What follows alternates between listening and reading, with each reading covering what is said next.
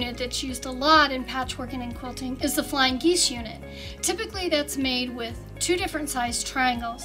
Again, sometimes you're working on the bias, and so what we want to do now is show you how to make Flying Geese units using squares only. First of all, you'll need 1 square that's the background, and then you'll need 4 smaller squares that are the little triangles on each side. Diagonal line on all 4 squares.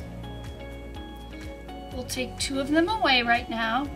Then you bring back your square that you have, your larger square, and we're going to place the smaller squares in one corner with that diagonal line. Then we're going to take the second marked square and we're going to place it matching in the other corner. Now you'll see you've got some overlap here, and that's okay. You should have overlap, but these lines should be right in a row.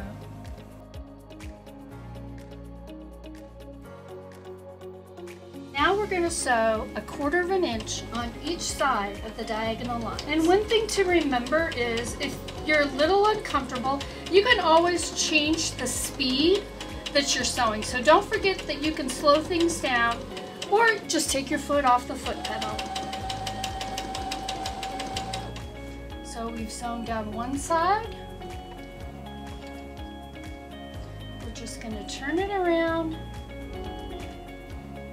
and go right back the other way on the other side of the line.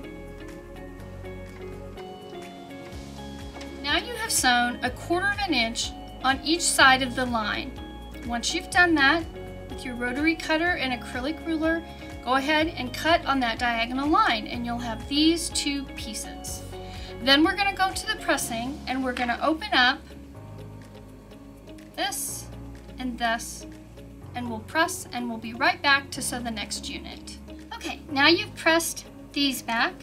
We're going to take our 3rd square that we have marked with the diagonal line and we're going to place it in that corner.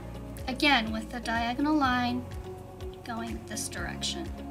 Take it to your sewing machine and you're sewing 1/4 inch on each side of that diagonal line. So we've cut apart on the drawn line.